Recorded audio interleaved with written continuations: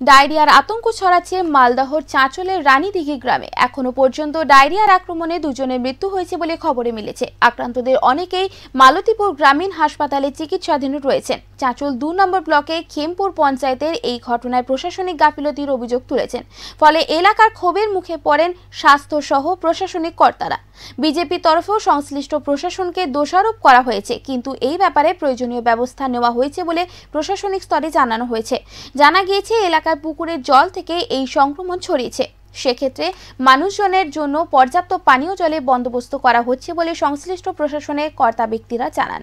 পানীয় জলের সমস্যা আছে, প্রধানকে বলা হতো করেনি, তা আজকে এই মুহূর্তে একটা বসছে, আরও দুটো পানীয় জলের সোর্স করার জন্য বিডিও সাহেবকে বলা হলো এবং আমাদের কর্মাধ্যক্ষ সাহেবও আছেন যে আমরা যদি কিছু কমিউনিটি টয়লেট এখানে করে দেবো আর কি, বাড়ি বাড়িতে হাউস যেটা টয়লেট হওয়ার হবেই, এছাড়া কমিউনিটি টয়লেট কিছু করে দেবো উইথ ওয়াটার ফ্যাসিলিটি।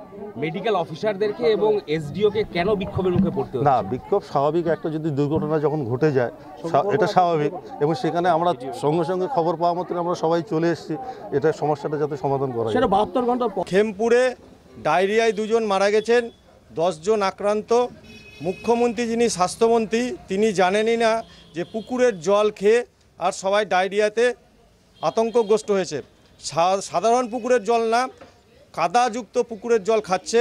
মালদা জেলার প্রশাসনের কোনো হেলদোল নাই, কিন্তু প্রশাসনের যেই অবহেলা, প্রশাসনের যে মানুষের প্রতি এই দৃষ্টি না দেওয়ার ফল আজকে চাঁচল 2 এর খেমপুর গ্রামে আর 2 জন মারা গেলেন, 10 জন আর চিকিৎসার জন্য লড়াই করছেন এবং গ্রামে গ্রামে আর এই ডায়রিয়ার প্রকোপ ছড়িয়ে পড়েছে।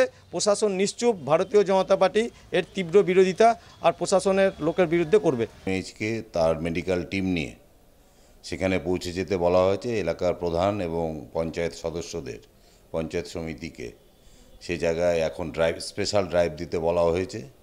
একটা দুঃখজনক ঘটনা ঘটছে, অর্থাৎ যে প্রকোপটা দেখা গেছে সেই প্রকোপটাকে এখন রেস্কিউ করা হচ্ছে বড় কথা। এই নিয়ে এখন কোনো সস্তা রাজনীতি করার কারো দরকার নেই, এবং যারা সস্তা রাজনীতি করছেন তারা ভুল করছেন, কারণ এখন মানুষকে রিলিফ দেওয়া হয়েছে প্রধান কাজ।